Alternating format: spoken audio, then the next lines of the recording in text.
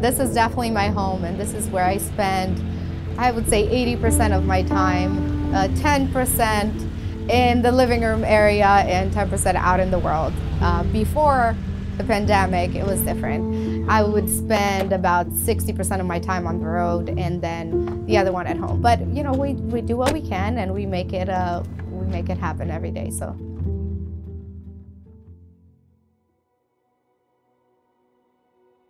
Well, it's good to have you here.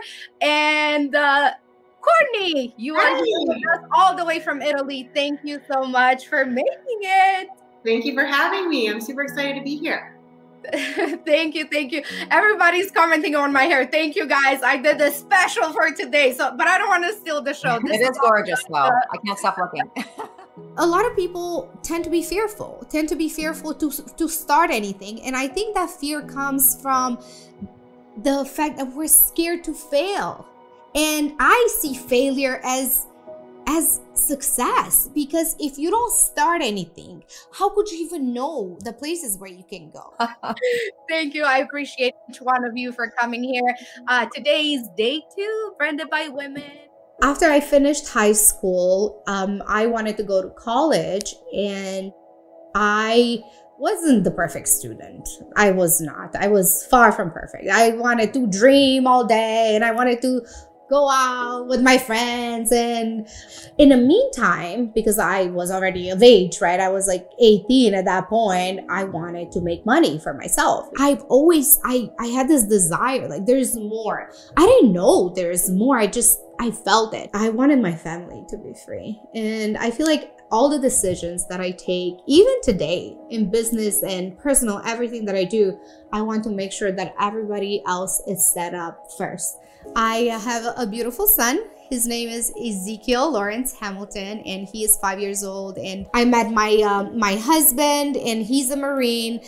Going through what I went through, I want to make sure that I'm able to offer him everything that he wants. And you know, when he watches this one day, I hope he's gonna he's gonna be happy.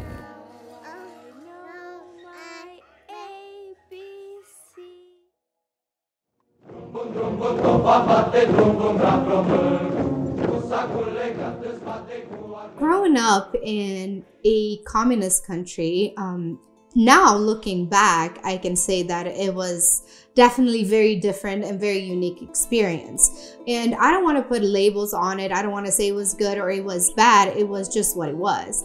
And I guess that's the beauty of growing up in another country, is you don't know there's anything else. Like where you are is where you are at. My dad, for the longest time, he worked at a car company, and he had to go travel within Romania to go bring car parts to the auto place. My mom was like a seamstress, so she worked for this factory.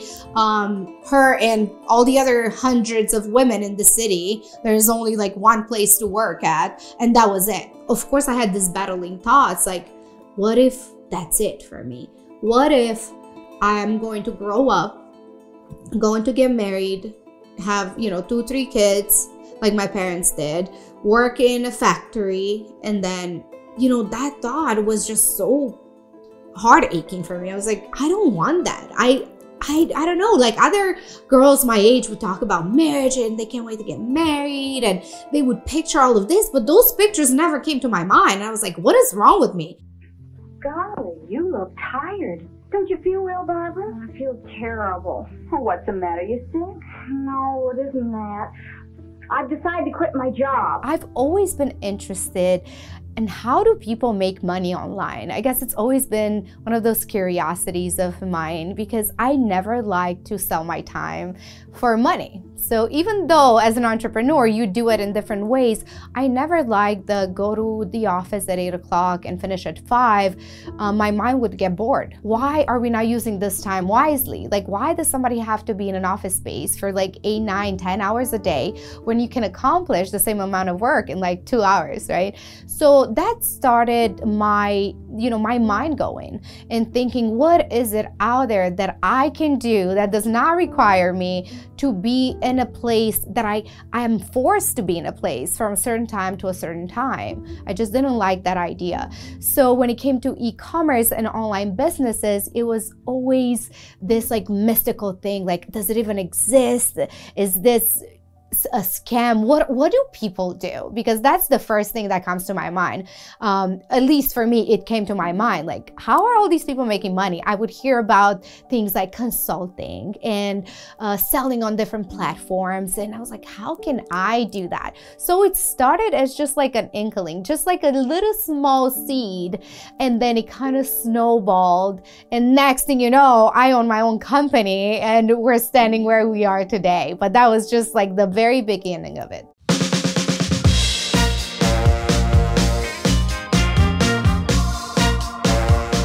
So Rank Bell was created almost by accident, let's put it this way. So I started getting very curious about Amazon early on, about 7 years ago, going back, and probably even before that, I was working at the U.S. Embassy in Rwanda and then U.S. Embassy of Burma as a government employee. And while I was there, the only store that could ship items to us in this, countries was Amazon.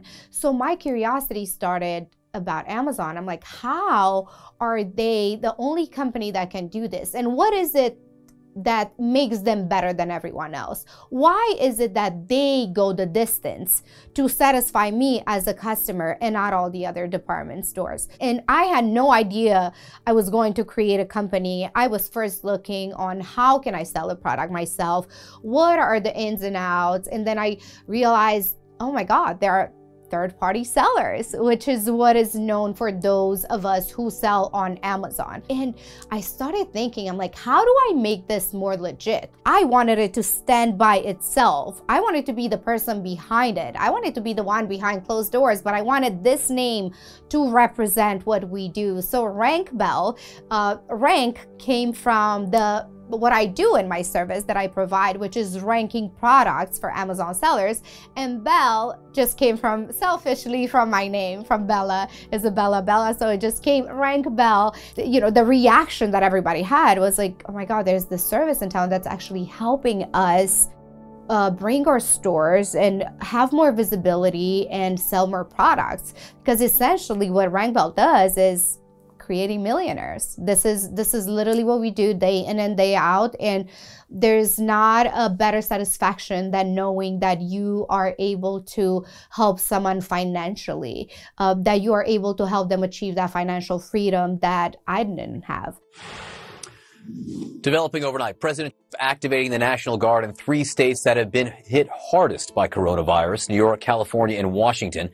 It comes as governors across the country plead with the federal government for supplies.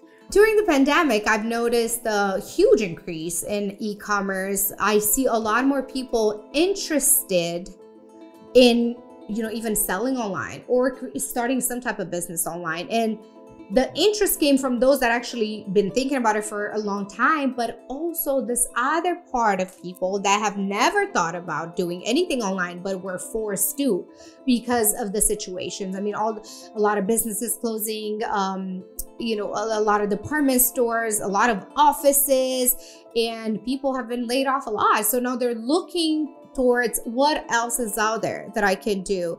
And e-commerce provides that solution. The future of online e-commerce is absolutely huge. So for those that are thinking, oh my God, Amazon is too used up right now, there's no place for me there, this is just the beginning. And I know it sounds crazy because it seems like everything is already sold. There's not really room for anyone. This is just the beginning. I think we are right now where that magic happened, because in 10, 20 years, we're going to look back and really say, wow, after that pandemic, like, this is what created all the millionaires right now. And I believe that wholeheartedly. And we're really just starting to scratch at it. I don't think we're even there yet. I want to start today, and I want to dive in a little bit into of branded by women and what it means for each one of us, because we're all, I think, strong, powerful business women, which is why we're all here. And I want just to get just a few words from each one, starting with Ms. Lowe, if possible. What does this event represent to you? So being involved with Branded by Women, listen, I absolutely love men and I respect them and I learn everything I know from men, but yet I was still looking for that feminine side and take my power from them too. So I was looking at like Sarah Blakely and Oprah and all these other successful women, and I wanted that in my community.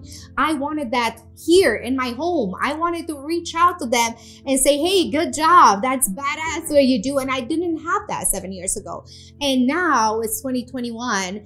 And here I am hosting this event with 40 plus women speakers that are completely badass. And they all either own their own company or they sell on Amazon or they're providing some type of service or they're book writers or TEDx speakers, and it warms my heart because I am no longer alone. But when you have your own tribe and your own community, it's like being part of I guess for men it will be like what do you call them, like a brotherhood, or it feels exactly the same. It's just nice knowing that you have somebody that you can share the same feelings to.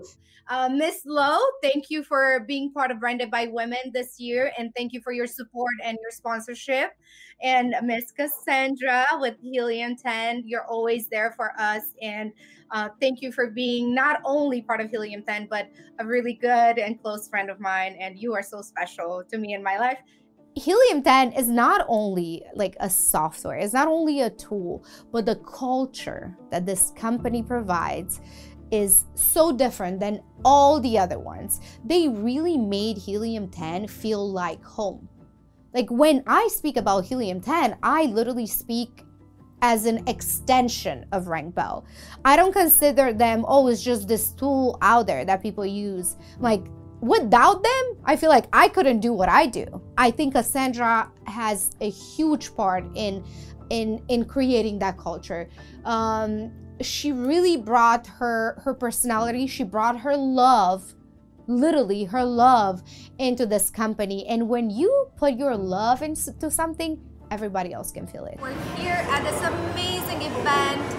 Melissa Simonson from Empari just rocked the house today. Today was the first day, and we're so happy to be here with our favorite team, Helium.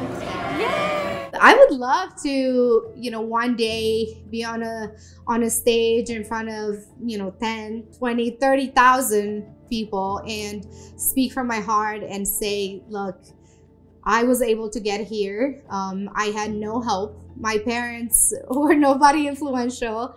And I know if I could do this, I want everybody else to see that they can do it themselves. So if I leave this life knowing that I inspired a handful of people, I would leave satisfied. Because you know what? Money comes and goes. For, a lot of people, when I say this, they're like, well, no, because I'm struggling and this, but money's the easy part. The hard part is finding that fulfillment in life. And people think that finding the money will give them that fulfillment. So my wish and my hopes for my future is to inspire as many people as I possibly can to go out there and create something for themselves. I think I'm moving towards that. I'm pretty satisfied with how far I've gotten. I think the future is bright for me as well.